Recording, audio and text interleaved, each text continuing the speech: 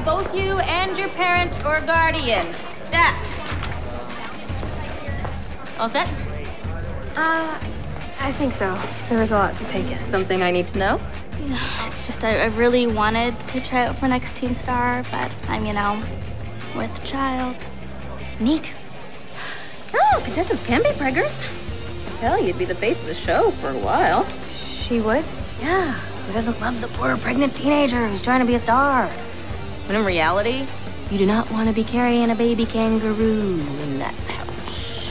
We're going out tonight. No, I'm not going out. I've got to work.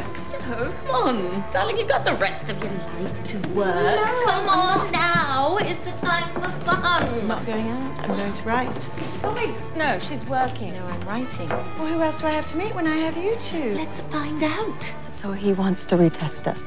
I know my job inside out. Take a few weeks off. No, I need the money. Besides, it's good to be around the girls doing something.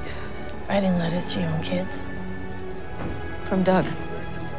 But Daphne and Skip, they recognize their dad's handwriting. I can't copy it worth a darn. Edith, you need to tell them the truth. Could you break your kid's heart? Tell them Daddy was shot down and died. They live for his letters, and right now that's what I can give them. So you got your mints and your cola. And a new toothbrush, since I can't stand to see you come out of here with your teeth rotted out of your head. It's the mother in me, I can't help it. Speaking of which, I should shove off. Thanks for the visit, hey? Yeah, it's nice to see a friendly face. Actually, there's one more thing, if you don't mind. It's kind of ridiculous. Try me.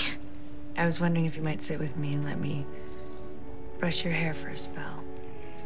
I gotta warn you, it gets pretty ratty back there. I don't mind.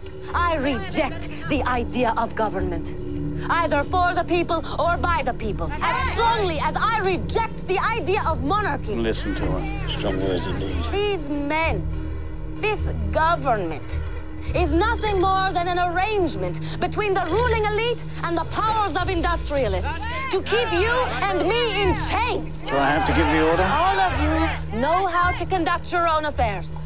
Keep your own counsel. Make your own decisions. You are not cattle.